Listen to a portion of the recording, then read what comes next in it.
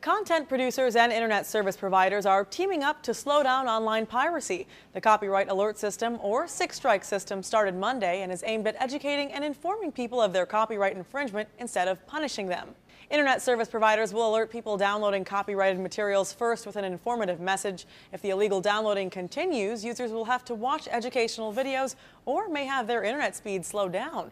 Legal action has not come up yet as a possibility. So this sounds great, but is it really going to work?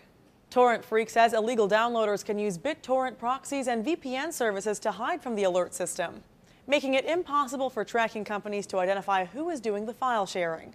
Also, what about free Wi-Fi? Can you just go to McDonald's or Starbucks to download Justin Bieber's latest CD?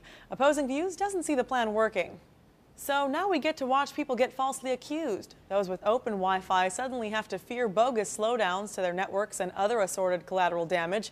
Oh, and does anyone actually expect to see a sudden spike in sales? And speaking of falsely accused, WebPro News says the copyright holders have all the power in the relationship and they can accuse you of piracy with little proof. You can appeal the accusation for $35, but according to WebPro News, it's not worth fighting and the content holders know it.